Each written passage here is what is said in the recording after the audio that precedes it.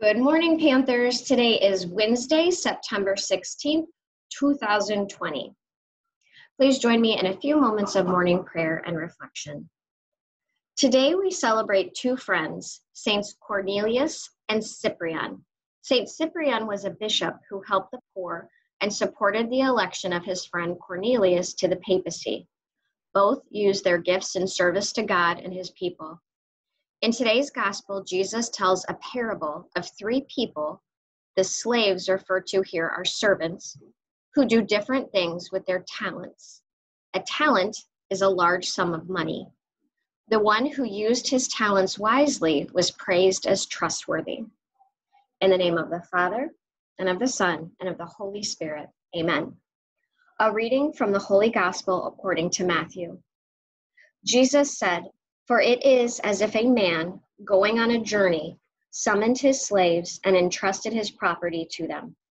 To one he gave 5 talents, to another 2, to another 1, to each according to his ability. Then he went away. After a long time, the master of those slaves came and settled accounts with them.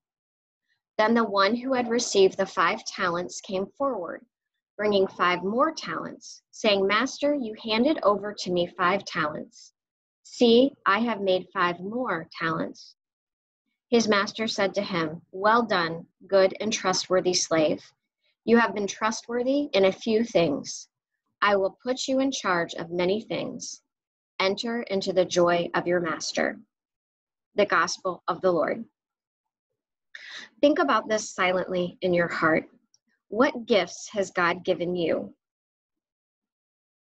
How can we use our gifts to praise God? Dear God, thank you for your many gifts. Help us to use them wisely and carefully. We ask this in the name of Jesus Christ our Lord. Amen. In the name of the Father, and of the Son, and of the Holy Spirit. Amen. Please join me in reciting the Pledge of Allegiance. I pledge allegiance to the flag of the United States of America and to the republic for which it stands, one nation, under God, indivisible, with liberty and justice for all. Panthers, we have no birthdays to announce today, so a very happy unbirthday to everyone. Again, our virtue this week is assertiveness, the strength to be characterized by bold and confident action. One thing that always helps me when I'm trying to understand new words or terms is to hear the opposite word. The opposite of the virtue of assertiveness is the vice of hesitancy. So a vice is something that's opposite of virtue.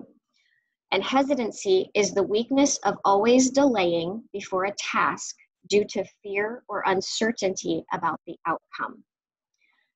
Being hesitant at times is normal. Being hesitant all the time can have unintended consequences, and you could miss out on some really different and good opportunities in life. So hesitation can occur when we overthink about situations, and that can lead to increased fear and lower self-esteem.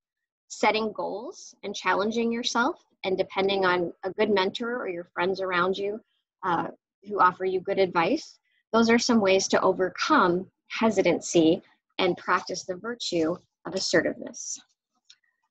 All right, I believe that's all of our announcements today. Let's recite our faith pledge and begin our day together.